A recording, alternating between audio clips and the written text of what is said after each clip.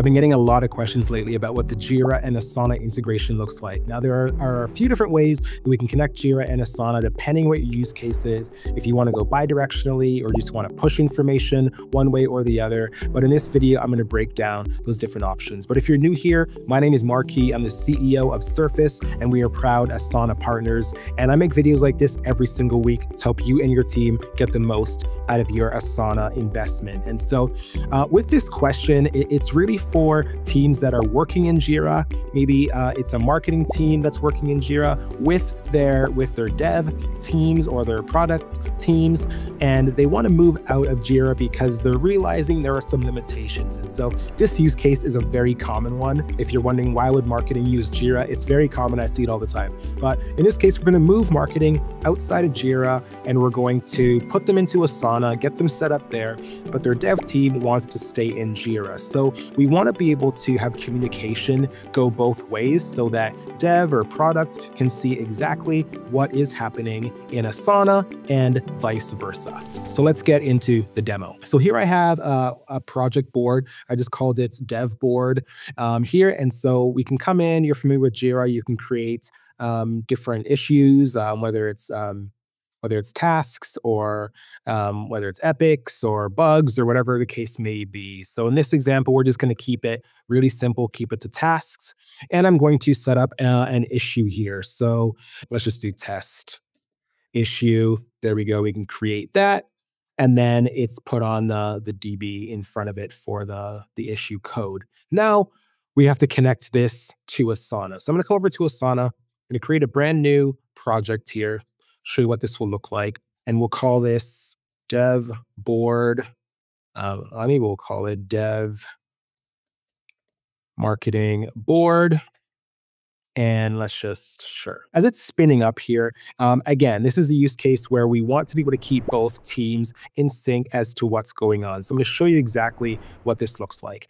Now, the first thing I'm going to do is I'm just going to set up sections so that these sections mimic what's here in Jira. So we can have our first section, we'll call it to do, and then in progress, and then we want done as well. And I'm going to set a rule here that when a task is completed, completion changes to task complete.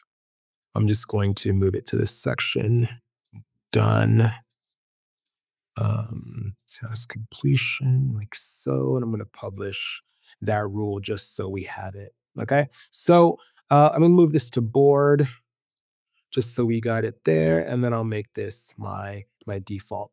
Now what we're going to do is we're going to plug in the Jira app. So on the side over here, we see customize. We'll come down to apps, and we can see Jira Cloud right here. There's lots of other Jira instances you can connect with. And so if you're not using Jira Cloud, if you're using Jira Server or another version of Jira, you can also plug into that one as well. But for this example, I'm going to use Jira Cloud.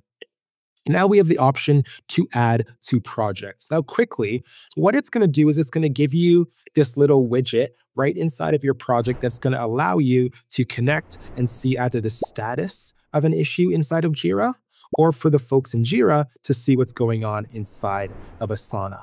And like we have with our various other rules, we can create different rules depending on the actions and the triggers that happen within our Asana project. So let's just add this to our project first off. And because I'm already logged into Jira, it's connected it to our project. Now I want to go back to Jira Cloud, and we're going to see what options we have by highlighting the data sync settings right here. So what this will do is it will allow us to now make some decisions on what data we want to flow where and how we want to map that information. So it's now connecting to Jira, and we want to choose the project that we want to connect it to. So our dev marketing board in Asana is going to connect to our dev board inside of Jira. And the issue type that we want to keep in sync, we only have tasks and epics inside of our Jira board. If we had bugs, here as well, we could obviously sync those types of things there.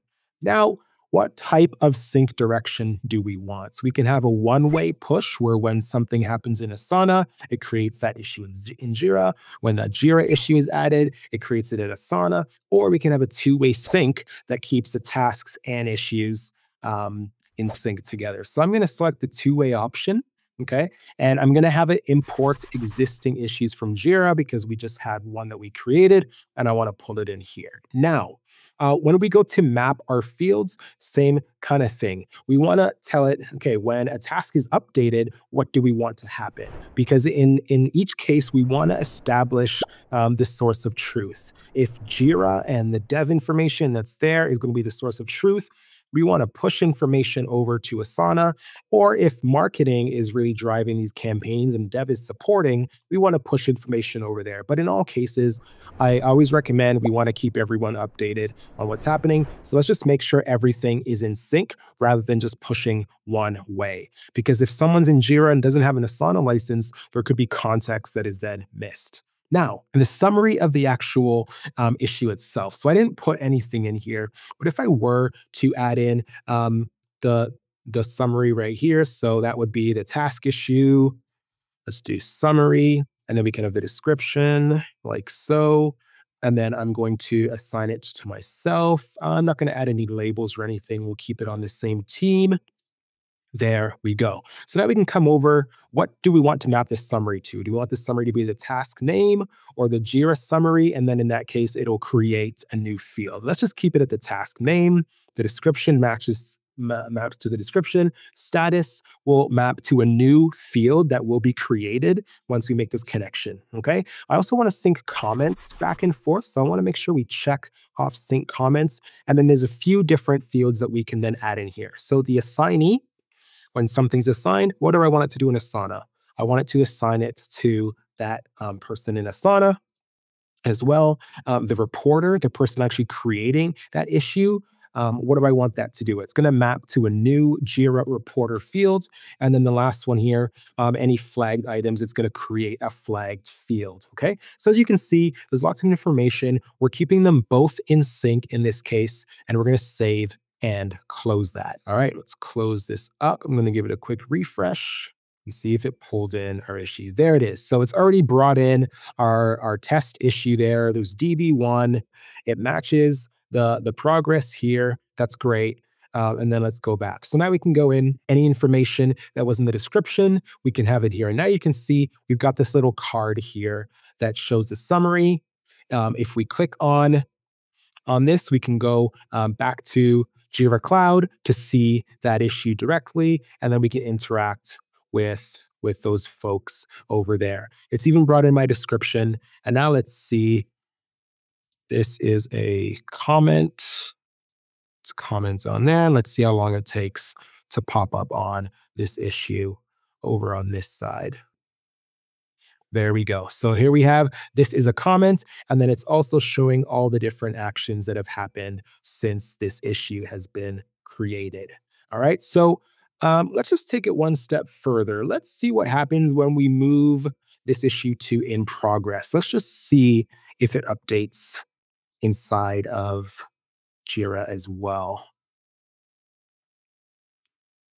There we go. Let's actually move it back in Asana and move it in progress here. So let's give it a refresh, see if it's going to do anything for us. So no, we'd have to move it across manually. And this actually works well because, the team on this side, if it's marketing, they may not have to do in progress or done. They may have planning, content staging, approvals, and whatever their workflow looks like inside of their instance. What's important is that this task is the central source of truth that keeps both teams aligned. Now, let's go back to the list so you can see the other fields that were created. Now we have the Jira mapped fields, right? You can see that it's syncing both ways, right? We can see who the reporter was. This was Marquis, obviously, on the Jira side of things. And we can see the status in Jira is in progress. Now, let's just move this back to to-do, and let's see what happens over on the Jira side. Let's give it a quick refresh. There we go. It's moved this back to Jira, and it's actually flagged this here for us as well because I selected that option inside of Asana. Now, if that's not enough for you, there's lots more you can do. Because we have the app now plugged in, we can go and use this and create different rules. So let's go and create a new rule. Now let's go just on tasks here so we can see all the options we have available to us. We can go all the way down and we can see things like when the Jira reporter is changed or when flagged is changed. We can check if flagged is the only option that we have. And then we could decide to give it additional instructions. So now we can add a comment and we can use a variable. Let's use a variable. So let's do Jira reporter. Um, this task has been flagged. Please take the next steps. Great. So there we've got that option. And then we're going to go in and we're going to have it do something else as well. So we're going to say, let's create a subtask. So now we can create a subtask for that individual and we can come back and we can say either people in this case, or we can do the same thing. Jira reporter, please take the next steps and address the flagged task like so, and we can assign it to that variable, the task creator in this case. And so then we can publish that rule. So with this integration, there's so much we can do with it. Obviously, the different use cases will be different based on how you want to use this. But I would suggest playing around with it. It's really easy to get set up. Let's just go in and see if we can take a look at some of those other external triggers. And so we've got, the issue being created here. Here we can see Salesforce. And so if you were using Jira, Salesforce, and even Asana, you could integrate all three into this rule builder. So I hope you found this helpful. If you're in a situation where you've been working in Jira and it's no longer working for you, but your devs and engineers want to stay there and you want to keep communication on the same page, reach out to me. I'd love to walk through your different use cases. I'd love to demo something for you. But again, play around with it yourself. If you have any questions, please leave them in the comments below. Hope you found this helpful. Share this with someone else if you did, or you think they would find this helpful, because it's really through your activity and your engagement that we reach more people just like you. As always, thanks for watching. We'll see you in the next video. Bye for now.